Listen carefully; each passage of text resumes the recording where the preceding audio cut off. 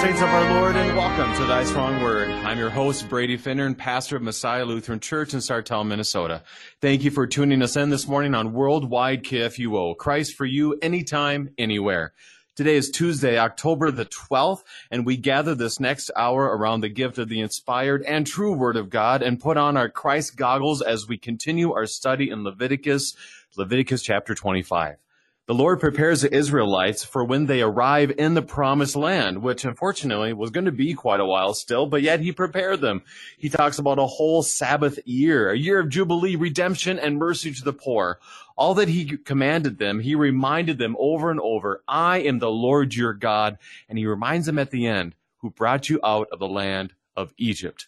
So this identity is what we focus on for us today. Our identity as ones redeemed by the Lord. We see it in Jubilee in the Old Testament, and we see it today by the Jubilee by the blood of Jesus. For today, the gifts are ready for you. Thy Strong Word is graciously underwritten by our friends at Lutheran Heritage Foundation. For more information on their great work around the world, visit lhfmissions.org, lhfmissions.org. Helping us to be strengthened by God's Word, we welcome back to us regular guest, Pastor John Lukomski, co-host of Wrestling with the Basics here on KFUO. Pastor Lukomski, welcome back to Thy Strong Word. Yeah, good to be back, Brady. And I just want to say this is our last time that we'll be talking together from the same state because this weekend we're heading back down to the St. Louis area. But I sure enjoyed the opportunity we had to get together and sup with one another, and hopefully we can do that again next summer when we head back up to your neck of the woods. So, absolutely. Yeah. That's a good point. Yeah, we got together twice this year, and hopefully we'll be able to continue to do that. And now, now I feel bad. I should have brought out a chapter on how to talk Minnesotan just to remind you what to remember when you come back to Minnesota. So yeah, well, when I come back, we'll have to start with that because, I'll be out of practice. Yes, absolutely. I will have adopted my Southern drawl. Exactly. Oh my, I'll tell you this quick story is so my wife and I, we went to seminary in St. Louis. And then my vicarage was in Kansas. And at that time, my grandfather was an hour away. He had gotten remarried and married a wonderful lady from Wamego, Kansas. And so we did our vicarage in Topeka, and so I saw Grandpa quite a bit and my step-grandmother. And we just kind of got used to it. You live in that area, you kind of get used to the lingo, and it just becomes part of who you are. And then we moved back to Minnesota. And then we went and visited friends in Kansas. This would have been about 8-9 years later. And I remember sitting there looking around and going, am I in Texas? I mean, what's going on? How come everyone has a Southern drawl, and going to St. Louis? You're like, what's happened? And the reality is nobody changed. I'm the one who became more Minnesota-ized. I can say it that way. Minnesotan? I don't know. So it is real. And to you, our listeners, my how I sound. I am truly Minnesotan. No matter what I've done, the only thing I've ever changed in my lingo is I grew up saying pop, but now I say soda because so many people made fun of me out on the East Coast. So that's probably the only thing that you would say, is he from Minnesota or not? So anyways, but it's great to have you again on, Pastor Lukomski. Yeah. Anything else going on for you and for Wrestling with the Basics? Anything else? Well, Wrestling with the Basics just continues. We whatever's on our mind on a Saturday morning at 9, either Matt Clark or myself. And like I said, our time up here, which has just been glorious. But people need to know within the week you probably have 6 foot of snow up here. So that's where we're heading out. That's what's coming. So, pastors, we're here for the Word of God, and can you begin our time in prayer? Oh, Lord, thank you for this just wonderful text. And a special thank you for Brady for the guts to decide to discuss Leviticus, because at first it seemed like it's kind of an off-putting book. What does any of this have to do with us? But, of course, everything in here has to do with us because it's all about Christ. And Christ, of course, is for us. So in Jesus' name, open our eyes and our hearts by the power of the Spirit to see what wonderful things you would share with us today. In His name we pray. Amen. Amen. Reminder to listeners, if you have any questions about Leviticus in general or our text today, email us, kfuo@kfuo.org, or call 314-821-0850, 314-821-0850. Now, Pastor, Leviticus 25, I think, is one of those texts that I've always heard, been fascinated by it simply because it tells of things that would be so countercultural to our times. Year of Jubilee, redemption of property. It reminds me a little bit of, I met a gal from, where was she from? She's from one of the communist countries that were liberated in the late 80s.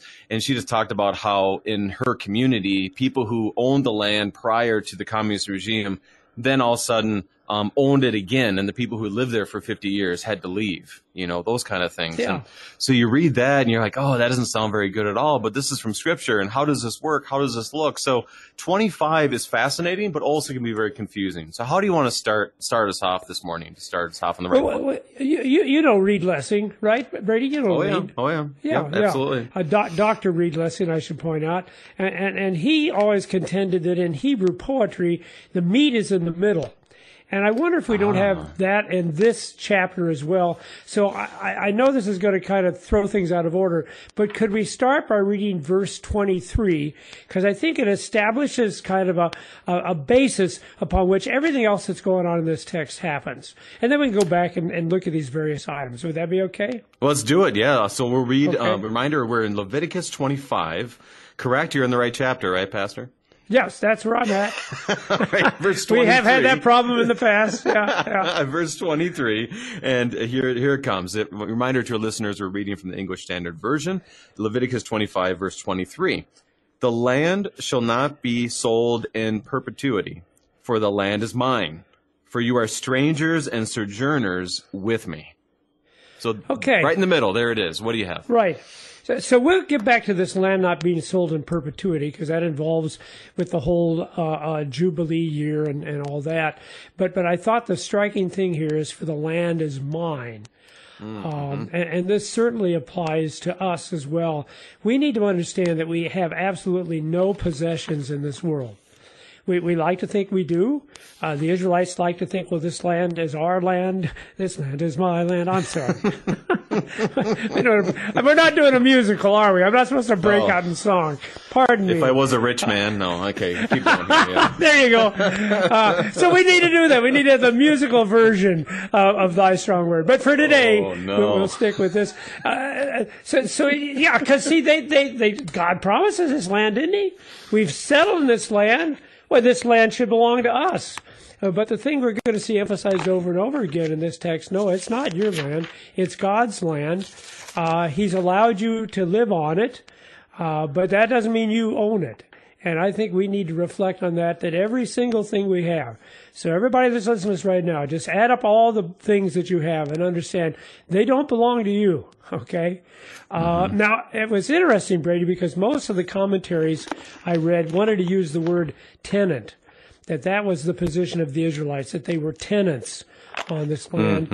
And I don't like that either. I don't like it because tenant implies that you have some legal ownership, a lease arrangement or whatever. In fact, where I come from, we know all about tenant farmers, and the idea is you don't own the land, but you grow a crop, and then you have to give a portion. I think it's usually like 20% of the crop to whoever really owns the crop. But you need to understand that is not the picture of the Scripture. So it's not like, okay, I know I don't own this stuff. I have to give a portion of it back to God, which I think is what most people think is stewardship. That I don't really, but actually I do own most of it. But yeah, I do kind of have to recognize it's from God. So I have to give a portion, but no. The picture, and we'll get to this at the end of the text, is that we are God's slaves. That's what the Lord says. He says, you are my servants. You don't own any of it. It's not that you give me a portion back, because I own it all, okay? And I'm just letting you use it. And the fact that we have so many wonderful blessings and so many things we can use to our enjoyment doesn't reflect on our position, but reflects that we have a really enlightened master. In fact, he's even better than a master. But again, we'll get to that at the end of the chapter. But the other interesting thing here is that you are strangers and sojourners with me, all right? Which, Brady, what's crazy about that is that's the terms that the Israelites would have used of the foreigners that were living with them on this promised land of Canaan. But now God says, no, you're the strangers. You're the sojourners here. By the way, I'm going to ask you because I'm not sure about this. Do you know what's the difference between strangers and sojourners? You have any insights about that? I have no insight. Oh, I have no insight. It's just simply, to me, what I read was just simply really emphasizing the point that you are here. When you get to the promised land, you are there at God's discretion. Like this is you are not the like you are my chosen people, but you are not more special. This is all by grace that you receive this. That's what I found, but I didn't dig too deep into that. Okay, and that, yeah, I can see that. In fact, I thought maybe, that again, Hebrew likes to repeat. It likes to use synonyms for emphasis. Mm-hmm. Although I think kind of stranger has a sense that you don't really belong there. You're an alien. You're a foreigner.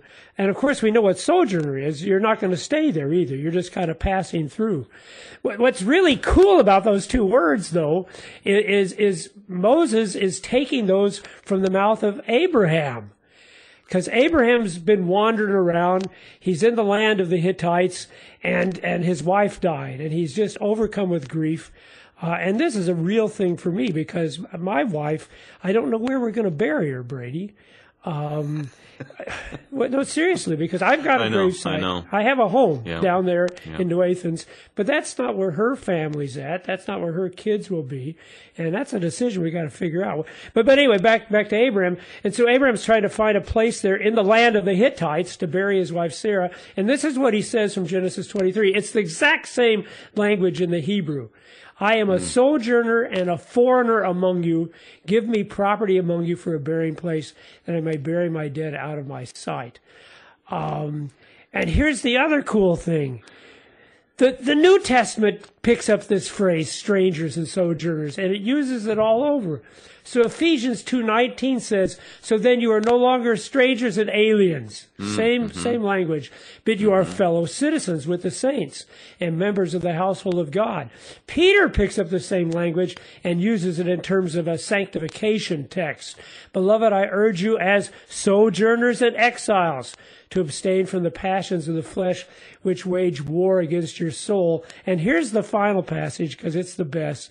And you were such a smart guy to do Hebrews and then Leviticus. Did you plan that, or was that just happy coincidence? I will say that I stumbled upon that blessed reality. Yes, it was not as planned out as I wish I could admit. But my whole life, Brady, is that. I have things that worked out just great. And I thought, I didn't really plan. So here's Hebrews 11. And it's talking about these people. These all died in faith, not having received the things promised, but having seen them and greeted them from afar, and having acknowledged that they were strangers and exiles on the earth. Same word that's used here. For people who speak thus make it clear that they are seeking a homeland. If they had been thinking of that land from which they had gone out, they would have had opportunity to return. But as it is, they desire a better country, that is a heavenly one. Therefore, God is not ashamed to be called their God, for he has prepared for them a city. And so here's the point. When you're talking about the Israelites in the promised land, you have to understand they knew that wasn't the promised land. They understood, at least the believers did. There may have been hypocrites amongst them that didn't, but the believers understood this is not the end of it, because we are just strangers and sojourners here. We're not going to stay here. We're not going to remain here forever. So there's got to be a better land that God has promised us. And that's what the author of Hebrew confirms. No, they understood that even in this promised land, even in the blessings God had given them here on earth, and I'm not denying that God has given me and you and all of our listeners great worldly, earthly blessings. But by God, please remember two things. One, they're not yours. They don't belong to you. It belongs to Him. And number two, we're just strangers and sojourners here. There's not a thing we have that we can keep. But that's okay, because we got a better country that Christ has prepared for us. So anyway, that was such a powerful verse. I stumbled across that and wanted to share that with everybody. I'm trying to gather my thoughts a little bit here because that is a great way for us to look at everything. The first thing is I chuckled a little bit when you talked about where will my wife be buried, just because I've had always a lot of blessed conversations with members, and about half the time it ends up being kind of this kind of a funny joke, like, well, I don't know if I really want to be buried by that guy, and just kind of a reference of just kind of a joke, and it's all done in faith, and that's why I kind of chuckled on that. I don't want to offend anybody by making fun of where we get buried, but it was just a lot of times people of faith are able to say it because they know that hope is that body will be raised someday. And it's just a wonderful way to be able to talk about it. So it doesn't really matter, does it? Yeah. Right. But, I'm not trying to deny it either, but it is. And it's trickier now. If you lived in one community your whole life, no questions, no problems, but when you have other moving around and marriages and everything. But anyways, that brings us back to that reality of our identity is in Christ. So we are loved. We are called friends. We're united with him, but also we live in that reality that this is not the end, that we are literally sojourners in this earth and strangers. This Sunday we're going to sing, I'm but a stranger here. Heaven is my home. And we live with that reality too, that none of this is ours. And that can be kind of degrading for some people, but overall I think it's a great blessing because you're like, wow, look at what all he's given to me, as opposed to thinking, like, oh, how come none of this is my own? Well, my goodness, he has given it to us. He's borrowed. I don't know the right language to say, but it is a good reminder for us. This isn't yours, so it's all gift, as I like to say over and over. So, Pastor, I think we need to get more into the text. What are your thoughts? I think so. All right, I'm ready to go. All right, so we are going to start at the beginning now of Leviticus 25. And here's what I want to do is what we're finding is a connection of the agricultural calendar and the liturgical calendar. This is one distinction that Dr. Kleinig makes, is that you have the land. And I wish I was a farmer. I could probably tell you more, but talk about the land and then connecting it to our lives of faith. So I'm going to start verses 1 through 7, and then I'm going to skip to verses 18 through 22 because it kind of brings up the first questions. Okay, what are we going to do about that? And it answers them at the end of 25. So we're jumping all over the place this morning. This is going to be a lot of fun. And before you start reading, I would point out it begins, the Lord spoke to Moses on Mount Sinai. And what I had not realized is this is the conclusion of everything that God gave to Moses on the mountain. This is the last. Absolutely. This in the next chapter. These are the last words that come from Mount Sinai. So I think that's kind of interesting to think about too. All right. It is. Okay, let's begin. The Lord spoke to Moses on Mount Sinai, saying, "Speak to the people of Israel and say to them, when you come into the land that I give you, the land shall keep a Sabbath to the Lord. For 6 years you shall sow your field, and for 6 years you shall prune your vineyard and gather in its fruits. But in the 7th year there shall be a Sabbath of solemn rest for the land, a Sabbath to the Lord. You shall not sow your field or prune your vineyard. You shall not reap what grows of itself in your harvest, or gather the grapes of your undressed vine. It shall be a year of solemn rest for the land. The Sabbath of the land shall provide for you, for yourself and for your male and female slaves, and for your hired servant and the sojourner who lives with you, and your cattle and the wild animals that are in your land. All its yield shall be for food." Then I'm going to skip to verse 18. "Therefore you should do my statutes and keep my rules and perform them, and you will dwell in the land securely. The land will yield its fruit, and you will eat your fill and dwell in it securely. And if you say, what shall we eat in the 7th year, if we may not sow or gather in our crop? I will command my blessing on you in the 6th year, so that it will produce a crop sufficient for 3 years. When you sow in the 8th year, you will be eating some of the old crop, and you shall eat the old until the 9th year, when its crop arrives." So, Pastor, we have the Sabbath year. We always hear of the Sabbath day. Remember the Sabbath day, as the commandments tell us. And now we have rest not only for us, but also for the land. You grew up on a farm. What's happening here? Well, okay, and you hit it right on the head when you said it's all about faith. And it's all about rest, and it's all about grace, now that I come to think of it, because the whole purpose of the Sabbath day was that was the day God rested, and God says, well, guess you can rest too. And it was really wise to jump down to verse 18, because obviously the problem is you're going to say, well, okay, if I don't work, how am I going to get fed? Because it seems to me you said that, Lord, didn't you? That if a guy doesn't work, he shouldn't eat.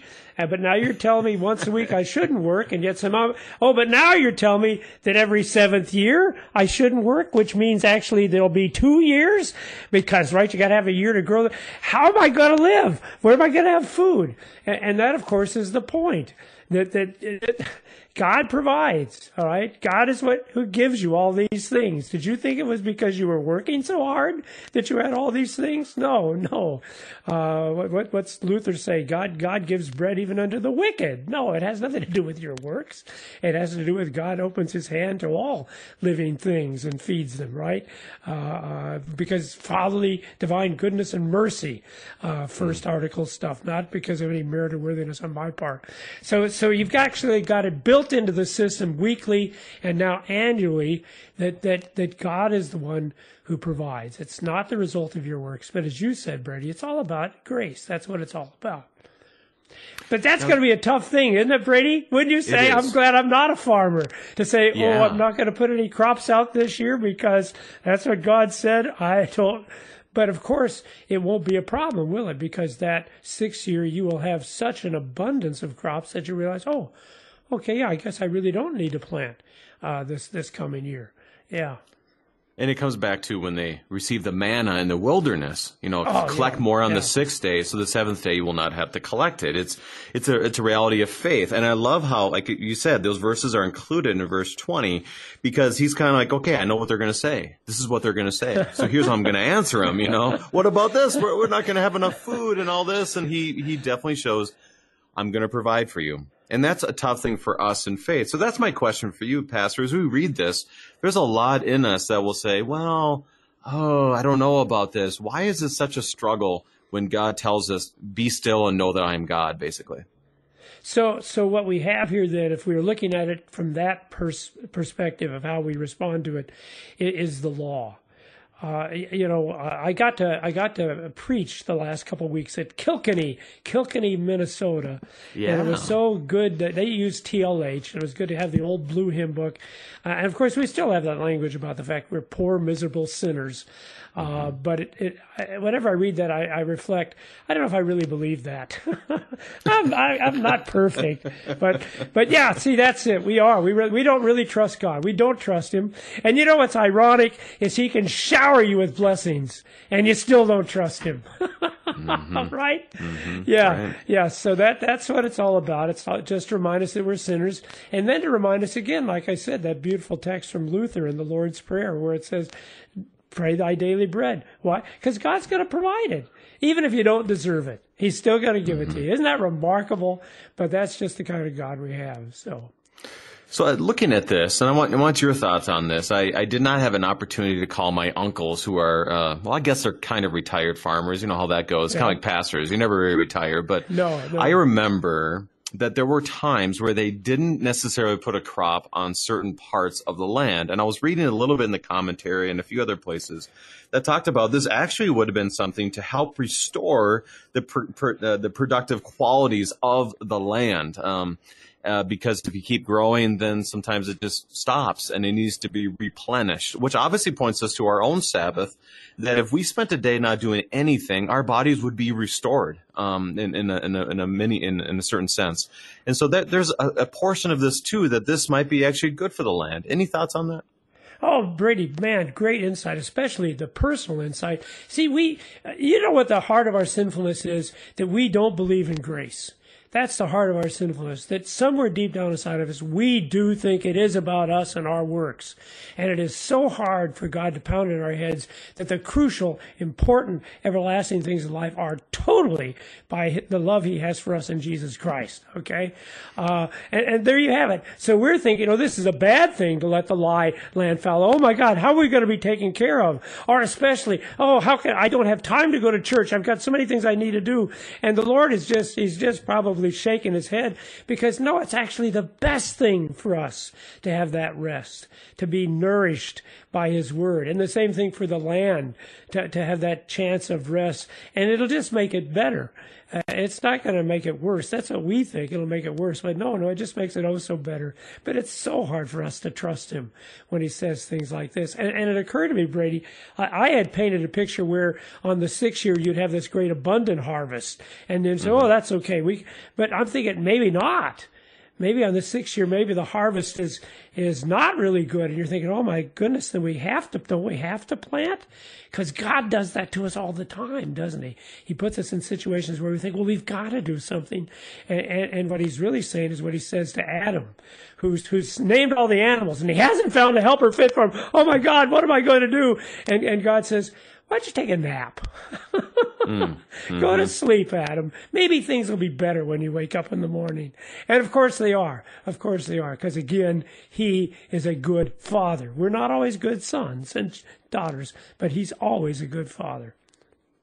And he reminds him in verse 6 that this Sabbath year, well, first of all, the big thing was that the crop would not go to in a commercial sense. So this wouldn't be sent to the local granary. It wouldn't be sent, all those kind of things. So it was, but then he went through the list of who it would feed. And he doesn't say it might fulfill your needs. He basically says it will. Your male and female slaves, your hired servants, basically your family.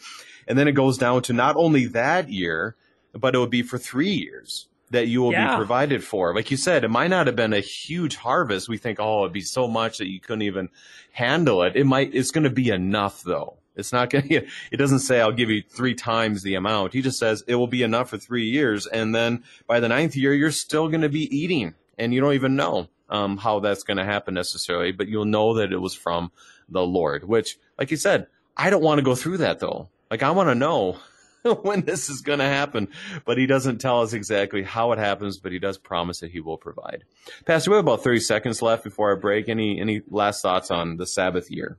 Well, see, I'm thinking here's the problem. If it was a bumper crop, then we're going to feel like the rich man, aren't we? We're going to say we're going to need to build bigger barns so we can store all this up. And as you pointed out from the beginning, this is an exercise in faith. That's what it's all about, trusting that the Lord will provide. And thank you for also, because I didn't quite understand these verses, but then I finally figured it out. You're right. What he's essentially saying is there'll be stuff that will still grow, whether you harvest or whether you plant or not. But that stuff doesn't belong to you. You can use it, but then again, everybody else has free access to that stuff too, which is a reminder that in God's eyes, we're all equal. Now, sometimes maybe you're the owner and you're the farmer, and sometimes you've got slaves and you got hired men. But for this 1 year, no, everybody's going to deal with everything on the same basis. And even the wild animals will be able to be fed by you. Anyways, we'll get more to this on the other side of our break. We are studying Leviticus chapter 25 with Pastor John Lukomski, and we'll be right back.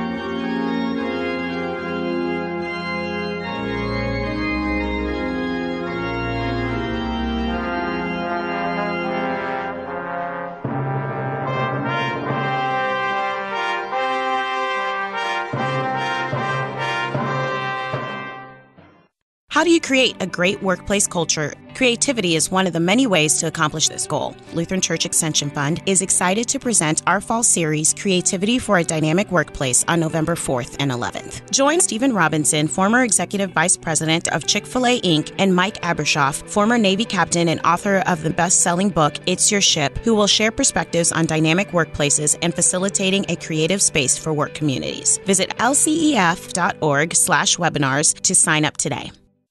Spanish-speaking Lutherans bring the gospel to their family, friends, and neighbors. This September 15 through October 15, the Lutheran Church Missouri Synod celebrates National Hispanic Heritage Month. Visit lcms.org and learn about historical people and modern evangelists who bring the good news to 460 million people who speak Spanish as their native language. Los luteranos hispanos parlantes comparten las buenas nuevas con sus familiares, amigos y vecinos. Entre el 15 de septiembre y el 15 de octubre, Las congregaciones de la Iglesia Luterana, Sínodo de Missouri, celebran el Mes Nacional de la Herencia Hispana. Visite nuestro sitio web, lcms.org, y aprenda sobre los primeros misioneros que sembraron las buenas nuevas en español y los evangelistas modernos que llevan el Evangelio a los 460 millones de personas que hablan español como lengua materna.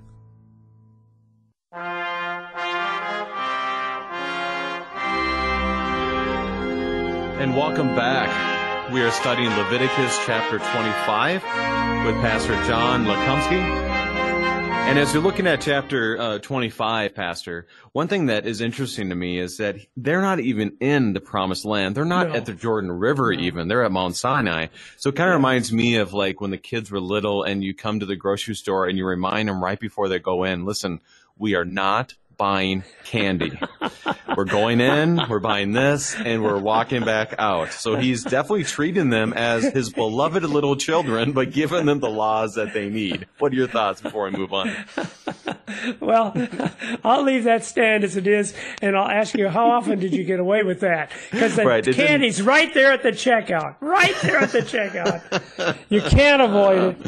Right. Go ahead. I was just going to say that it is interesting for me to think about is how was this fulfilled in the history of Israel and for God's people? You know, because historically, as far as I can tell, and I'd be intrigued to hear your thoughts, I don't really see this later on. I don't hear Isaiah saying, and that year of Jubilee happened this date or in Amos or something. So I'm kind of wondering how much this ever really happened once they arrived, because once they got there, they started having kings and the temple and everything else. They had so much other stuff to worry about. I don't know if any of these things actually ever happened. Any insight on that? Yeah, and I tell you what, let's save that until you talk about the verses about the Jubilee, because I agree with you exactly. I think there probably were some times when the Sabbath year was celebrated, but probably not. Well, we'll get to that. There was one time when they actually did do the 50-year Jubilee thing. But see, you got me. You got me thinking when you talked about the wild animals, because I did not ever draw this comparison. But don't you think this is what Jesus was getting at when he says, you don't need to be concerned about life, about what you eat, what you drink. God takes care of that, doesn't he? For the birds, for the lilies, for the wild animals. And so that's the point of this seventh year, that you realize that God takes care of everybody. He feeds everybody. Now, because we're sinful, lazy people, then we immediately think, well, then I guess I don't need to do anything. I'll just sit back and let God. No. You are the slaves of God. You have work to do. So get off your rear end and do it. But please understand, you don't have to do that to get fed. No, you get fed. And now, see, that's the thing too. You tell your kids, we're not getting any candy. But you did make sure they were fed, didn't you? Absolutely. You did buy food for them, even though they didn't work for it. They probably didn't deserve it all the time either. But that's the point. Okay, so thank you for bringing up the wild animals. Because, Jesus says, you're right, he feeds everybody. But no, that's not an excuse to be lazy, because there's things if you know who you are, then there's things to do. All right, are you ready to get back to the year of Jubilee? Let's do it. Verses 8 through 17. Let's hear the word of the Lord. Verse 8. You shall count 7 weeks of years, 7 times 7 years, so that the time of the 7 weeks of years shall give you 49 years. Then you shall sound the loud trumpet on the 10th day of the 7th month. On the day of atonement, you shall sound the trumpet throughout all your land. And you shall consecrate the 50th year, and proclaim liberty throughout the land to all its inhabitants. It shall be a jubilee for you, when each of you shall return to his property, and each of you shall return to his clan. The 50th year shall be a jubilee for you. In it you shall neither sow nor reap, where grows of itself, nor gather the grapes from the undressed vines. For it is a jubilee. It should be holy to you. It should be holy to you. You may eat the produce of the field. In the year of jubilee, each of you shall return to his property. And if you make a sale to your neighbor or buy from your neighbor, you shall not wrong one another. You shall pay your neighbor according to the number of years after the Jubilee, and he shall sell it to you according to the number of years for crops. If the years are many, you shall increase the price, and if the years are few, you shall reduce the price, for as a number of the crops that he is selling to you. You shall not wrong one another, but you shall fear your God, for I am the Lord your God. So now we have some unique math, I'll say, and all of a sudden you got 49 years, and then on the Day of Atonement of all days, proclaims a year of Jubilee. What'd you find on this? Okay, so apparently that Sabbath year, that seventh year, there must have been some of that going on. I did read that there's some evidence that when they were under the control of Rome, that Rome actually recognized that, and every seventh year Rome would set aside taxes. They didn't have to pay taxes. Now, I don't know the truth of that or not, but I did stumble across that as I was reading. But in terms of the Jubilee year, you're right. The only evidence we have that they ever celebrated that was during the time of Zedekiah.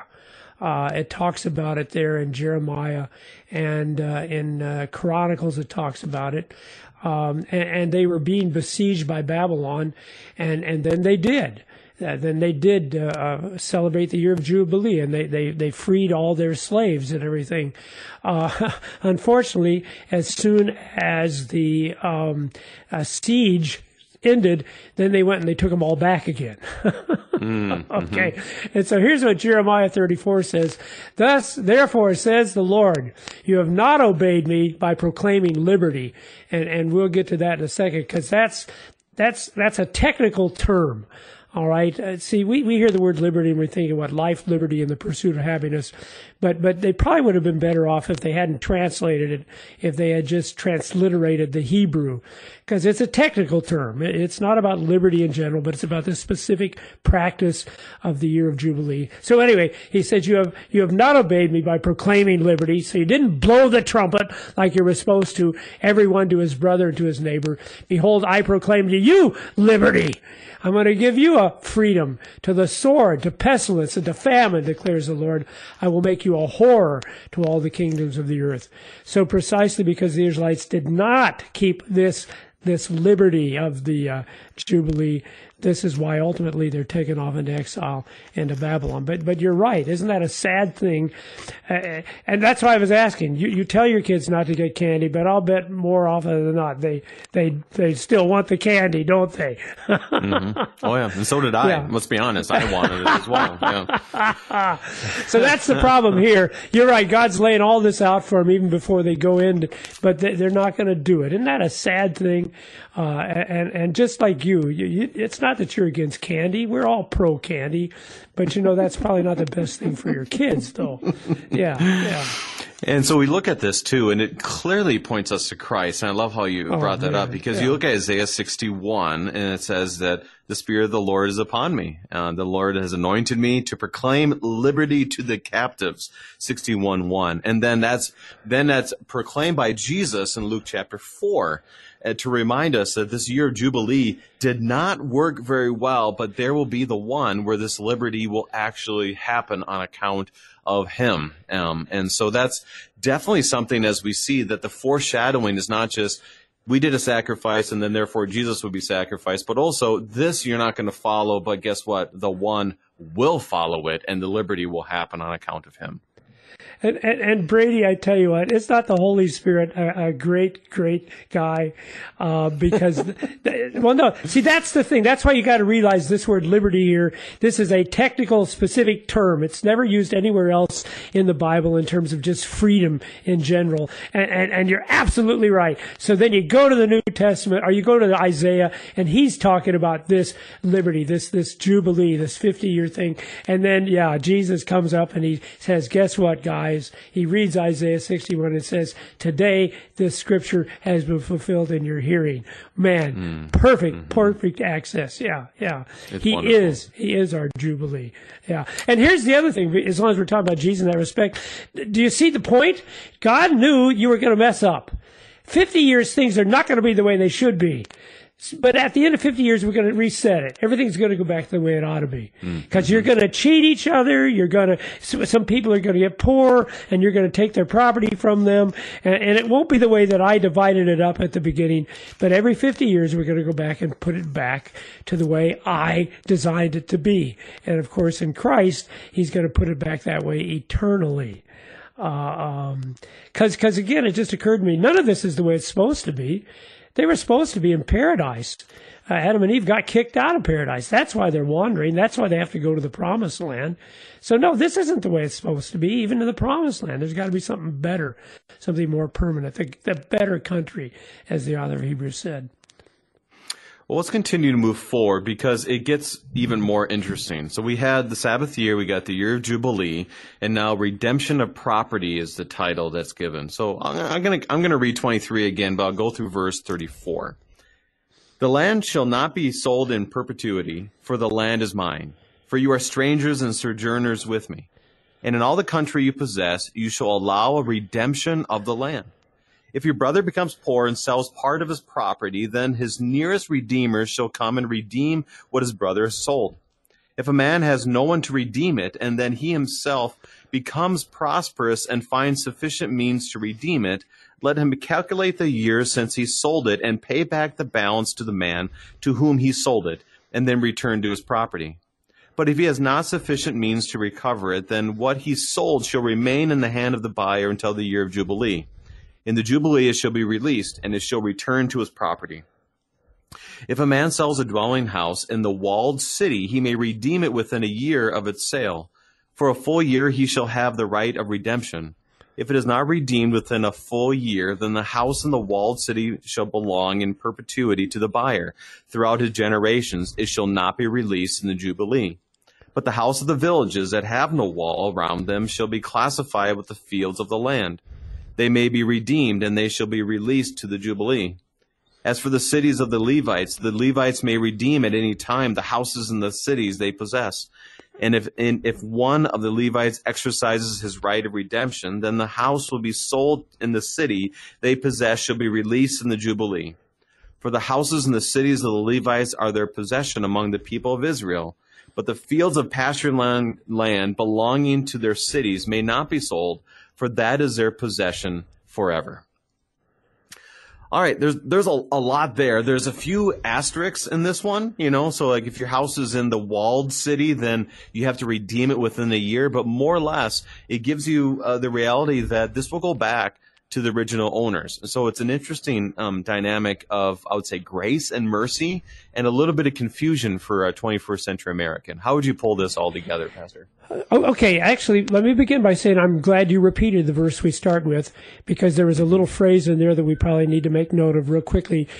God said, for you are strangers and sojourners. We talked about that. But he says, you're strangers and sojourners with me. With me. And I puzzled over that, Brady. I don't know if you have any, because I'm thinking, what is God saying? Is God saying, okay, you're strangers and sojourners, but I'll always be with you, with me, and that could be. But then I thought, or is he saying that I'm a stranger and sojourner too?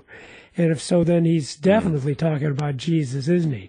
Who was a stranger and a sojourner on this earth. Well, anyway, we'll let people wrestle with that, but I did think that was interesting. He didn't say you're a stranger and sojourner. He says you're a stranger and sojourner with me. So whatever's going on here, you ain't going to be doing it alone, okay? Your Lord's going to be with you. But now, so here's what's really cool in this. So the question is, God divides up the property, right? That's how it starts off at the beginning. Everybody has their place. Everybody has a plot of land. That's how it's given at the beginning. Of course, as we said, this is going to get all messed up. And the idea of the Jubilee is it gets reset. Everybody gets back to where God gave them originally. But how can we do that? How is that process? How do you get it back? And so God says, well, the way of doing this is called redemption. And this is one of the books in the Bible where redemption is really, really prominent.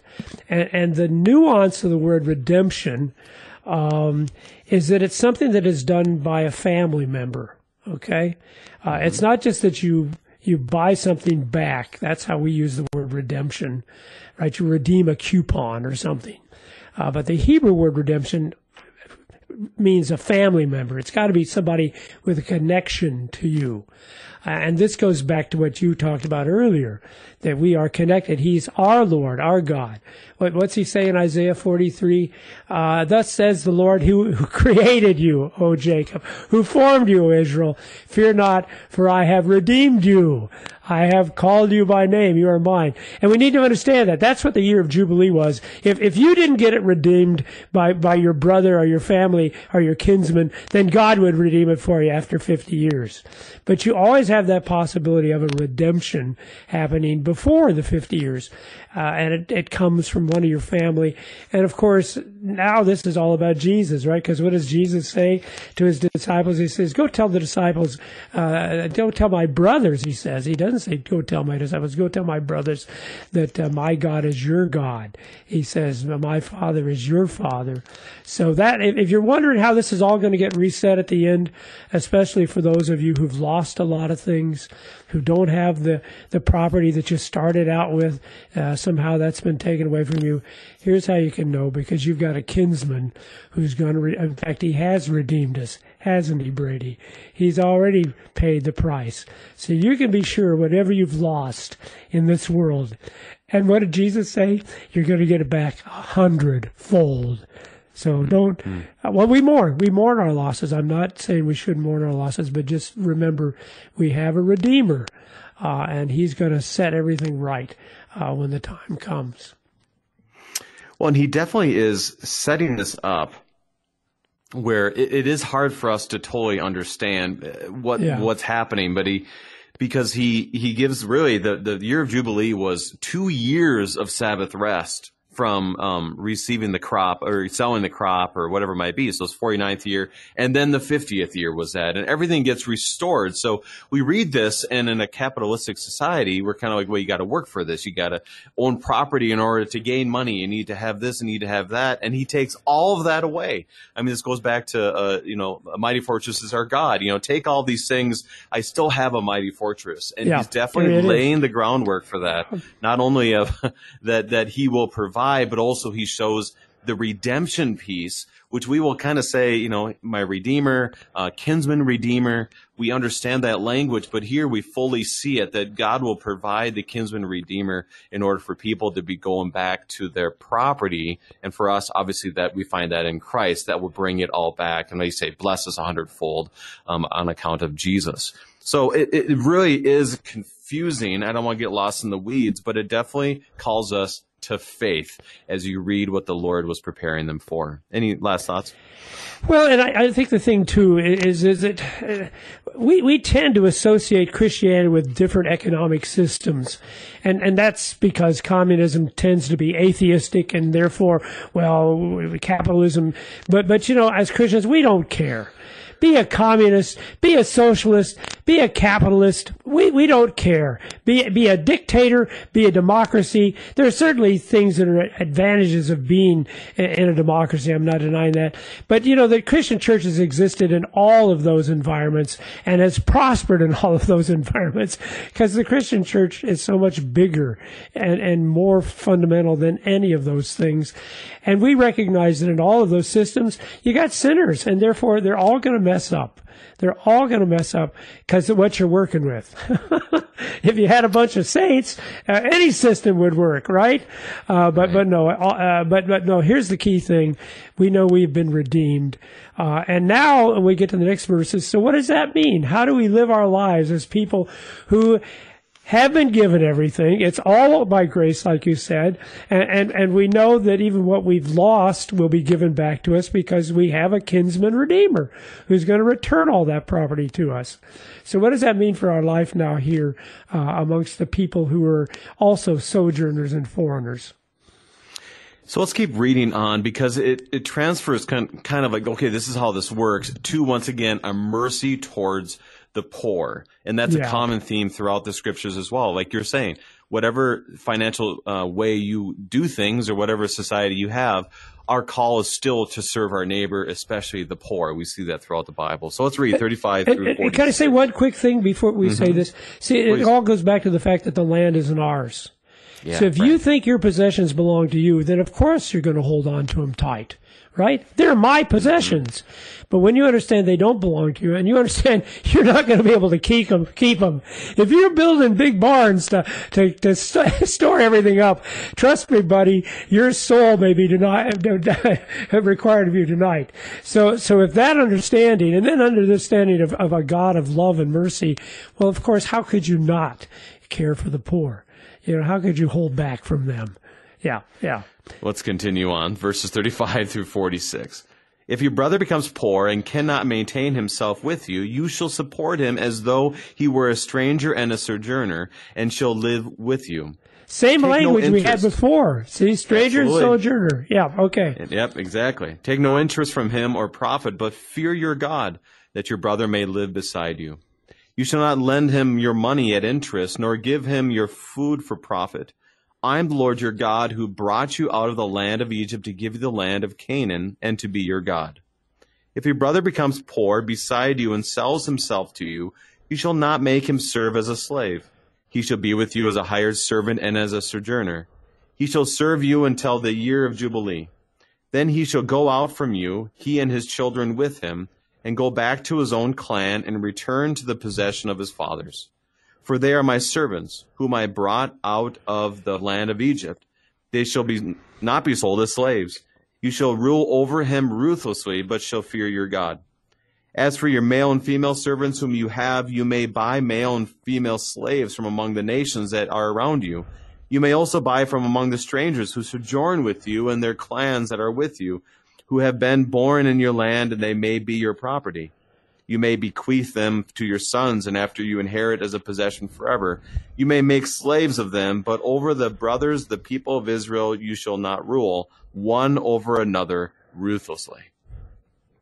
Now, Pastor, I want to do this. I look at the rest of our time, redeeming a poor man, kindness to poor brothers. We have a very similar language here. So I wanted to focus on this. We might not get to the very end, but I want to make sure we're on the same page. When it talks about kindness to the poor brothers, supporting the poor brother, the no interest from this, how do we look at this in context of then and also today? So I want to make sure we're on the same page as we look, because we already talked about redemption. I want to make sure we're on the same page in these verses. So where would you start? All right. So again, it's a very clear exhortation that when we see people, I was hungry and you fed me. I was thirsty and you gave me drink. I was naked and you clothed me. I was sick and in prison and you visited me. That this is how Christians operate. Christ deals with us in grace. But we don't look at people and say, oh, they deserve this or they don't deserve it. When we see someone in need, we take care of them. That's what we do. And again, I understand that can be abused. And so, I mean, on the flip side, we have the business. If you're not going to work, you shouldn't eat.